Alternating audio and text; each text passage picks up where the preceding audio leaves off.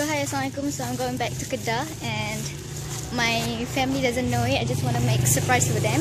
And I already brought a present, and inshallah this time I'm going alone. So wish me good luck. So the first thing, I'm gonna ride a bus from Kuala Lumpur to Kuala Lumpur, and here you can hear the sound of the engine. I don't know what's wrong with the bus, but somehow we don't stuck in the middle of highway like we used to be, and the scenery there is really good.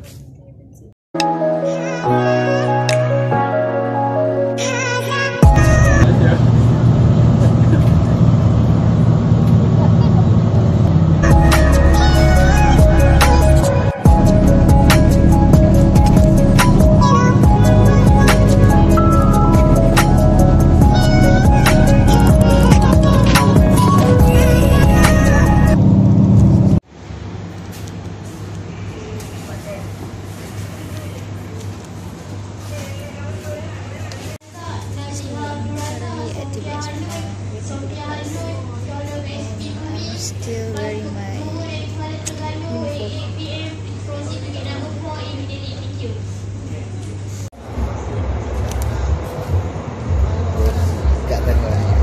Okay, that's it. I'm currently in the bus.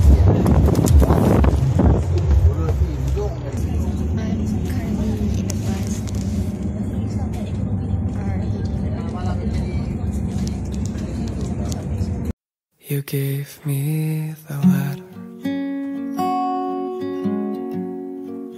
I guess it was July. Some buses provided a plug under the seat, and this is me struggling to put on the plug, and you know what? The plug is not functioning. Yeah, I like it.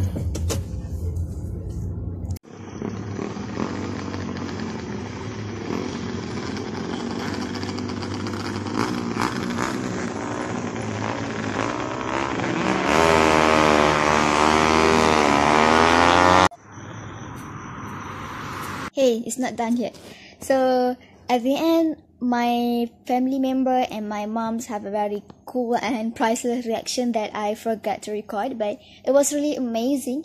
So just a very quick reflection, don't skip. So kita mungkin akan rasa macam sekejap je cuti, 3 hari je. Tapi sebenarnya 3 hari tu akan kita dapat rasa lama kalau kita belajar menghargai setiap waktu yang kita spend pada something ataupun pada someone, or maybe family or things that we want to do.